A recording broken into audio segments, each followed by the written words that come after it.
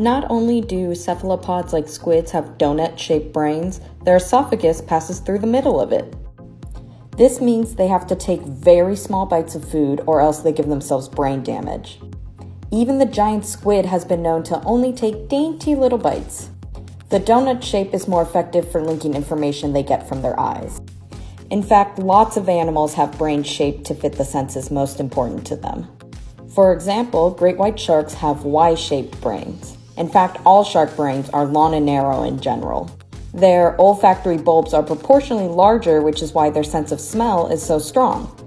There was a myth going around that shark brains are the size of walnuts, basically calling sharks dumb, but that's just not true. They just evolved to have brains that prioritize different things than ours. So it makes sense that these species don't have the same shaped brains as humans do.